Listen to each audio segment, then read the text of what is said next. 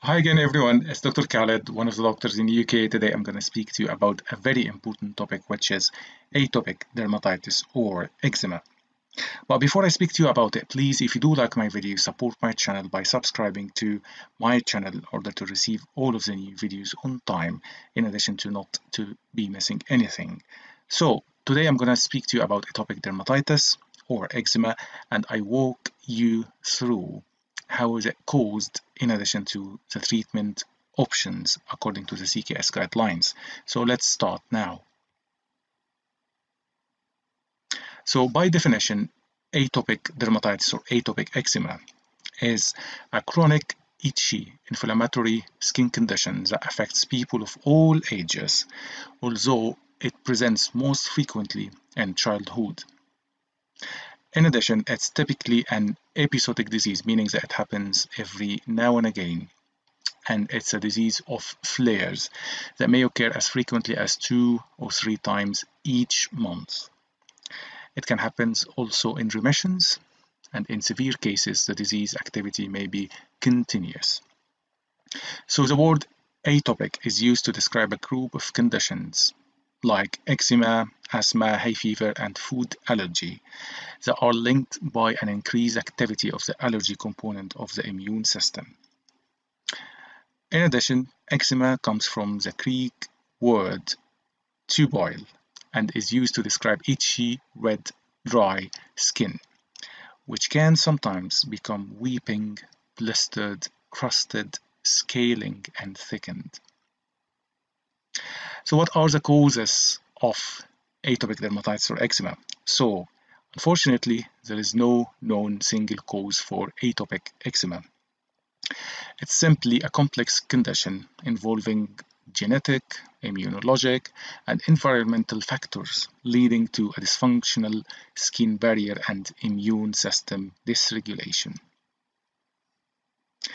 So what are the complications of eczema? So first of all, infection. The infection can be in the form of either bacterial infection with Staphylococcus aureus that may present with increased redness, oozing, and crusting of the skin, or herpes simplex indicated by grouped vesicles and punched out erosions, or eczema herpeticum, which is simply a disseminated herpes simplex virus infection.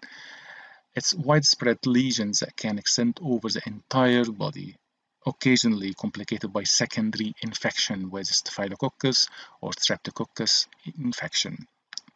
It's a medical emergency, especially in children under 2 years of age, and requires urgent referral. It can have serious sequelae such as eye or meningeal involvement resulting in scarring. So be careful about eczema herpeticum. So the complications also may include psychological or psychosocial problems, such as distress and depression has been reported in both teenagers and adults with atopic eczema.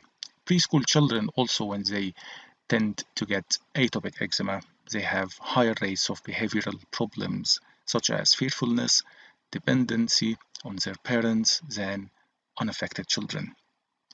School children also with atopic eczema have problems including time away from school, impaired performance, social restriction, teasing, and bullying. Also, that can cause poor self-image and self-confidence that can impair social development. Among children with moderate to severe eczema attending outpatient departments, psychosocial or psychological problems are double that of school children without eczema. Eczema can also cause some sort of sleep disturbance, is a major problem for people with atopic eczema and their families. So how to diagnose eczema? So please take a careful history. Take a history if a patient presents with itching. So the presence of itching is unlikely to be atopic eczema if there is no itch. So itchiness is one of the main symptoms of eczema. Please never forget about that. Itchiness. The pattern, time of onset, and natural history of the rash. So atopic eczema usually starts in infancy and is episodic in nature, like we said earlier. You can also ask about if there is a family or personal history of atopy, such as allergic rhinitis, asthma. All of these can be associated with atopic eczema. You may also ask about if there is any allergy to any treatment. In addition, you can also ask about if there is any treatment that's tried in response and if any treatment that made any difference. You can also ask about possible trigger factors, such as any irritants or any allergens, such as soaps, detergents, and irritant clothing, such as synthetic fabrics and wool. Then you can also examine the rash. The distribution and appearance of the rash will be influenced by the person's age and the duration of the rash. So, in adults, generalized dryness and itching is the main thing. Eczema on the hands may be the primary manifestation as well. In children and adults with long-standing disease, it's often localized to the flexures of the limbs. And in infants, primarily involves the face, the scalp, and the extensor surfaces of the limb. The nappy area is usually spared, by the way. When it comes to acute eczema, it varies in appearance from poorly demarcated redness to fluid in the skin, which we call vesicles, scaling or crusting of the skin. Chronic eczema is characterized by thickened skin resulting from repeated scratching. If eczema is weeping, crusted, or there are pustules with fever or malaise, secondary bacterial infection should be suspected or considered. The National Institute for Health and Care Excellence, NICE, states that atopic eczema is likely if the following criteria are fulfilled. So, itchiness plus 3 or more of the following. We said earlier that itchiness is one of the main symptoms of eczema. So, itchiness plus 3 or more of the following. Number 1, visible flexural eczema involving the skin creases or visible eczema on the cheeks and or extensor areas in the children aged 18 months or younger. History of flexural eczema or eczema on the cheeks and or extensor areas in children aged 18 months or younger. History of dry skin in the last 12 months, history of asthma or allergic rhinitis, or history of atopic disease in a first-degree relative of a child aged under 4 years, or signs and symptoms before the age of 2 years. Please note that in children of Asian, Black Caribbean, and Black African ethnic groups, atopic eczema can affect the extensor surfaces rather than the flexures. Investigations are not required to establish the diagnosis of atopic eczema, by the way. So management plan, when it comes to the management plan, let's speak about it.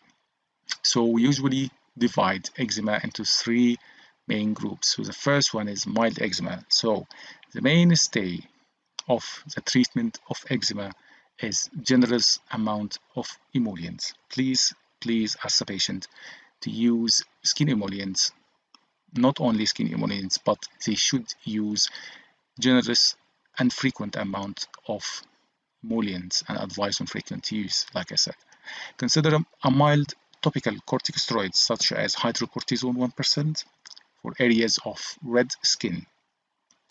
The treatment should be continued for 48 hours after the flare has been controlled. So, mild eczema, generous amount of emollients, advice on frequent use. Consider a mild topical corticosteroid such as hydrocortisone 1% of areas of red skin. The treatment should be continued for 48 hours after the flare-up has been controlled. Number 2, moderate eczema. Again, generous amount of emollients is the mainstay. If that's not helping, you can use moderately potent topical corticosteroids such as betamethasone valerate 0.025% or clopidogrel butyrate 0.05% to be used on inflamed areas. Treatment should be continued again for 48 hours after the flare has been controlled.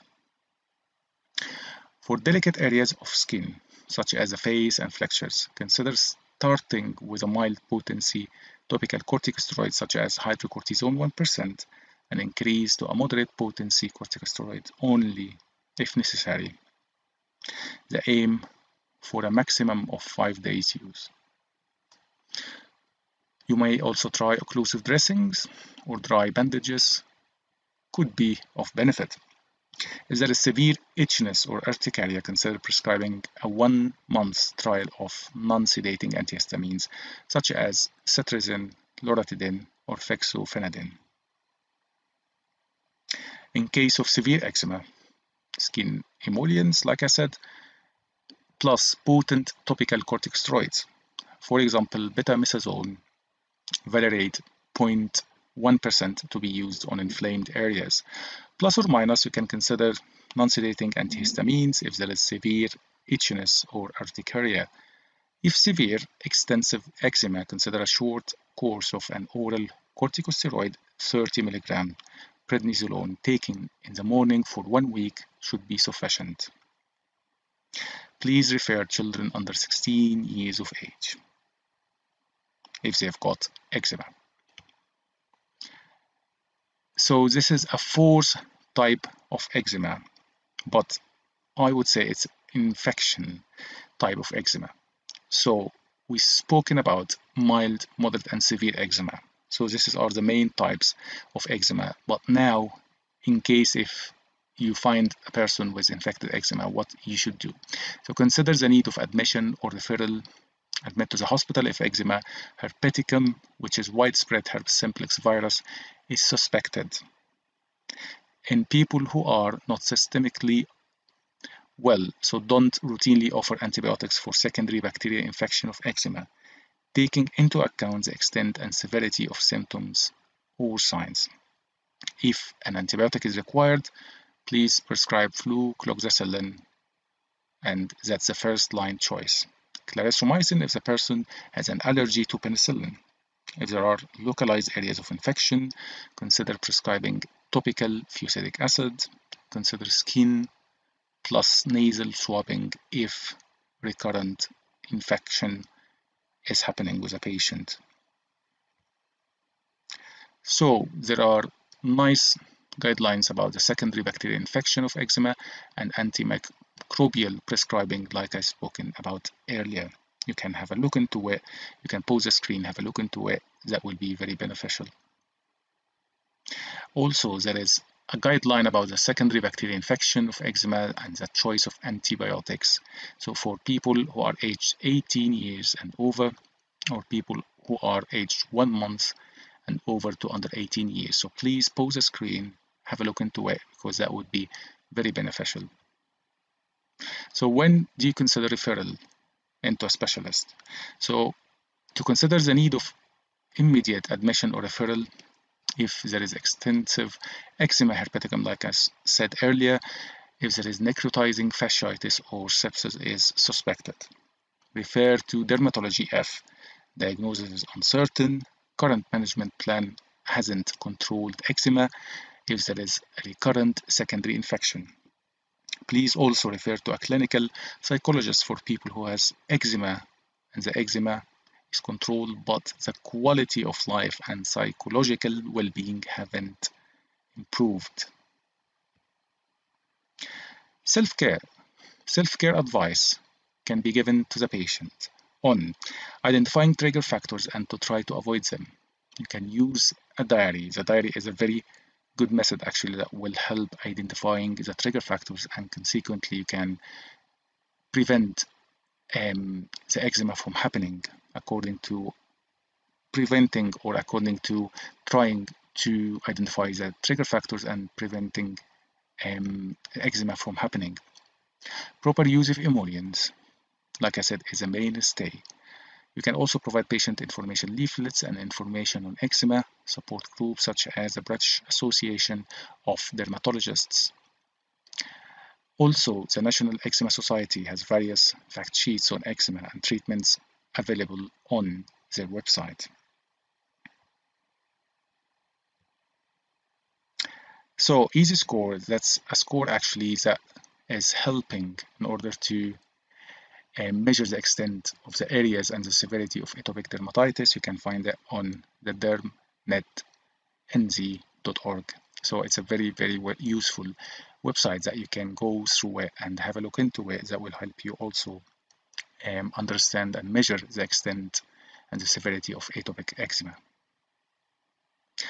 Thank you very much, doctors, for watching my video today. I hope you enjoyed it, and please, like I said, if you do like my video, subscribe to my YouTube channel in order to receive all of the new videos on time.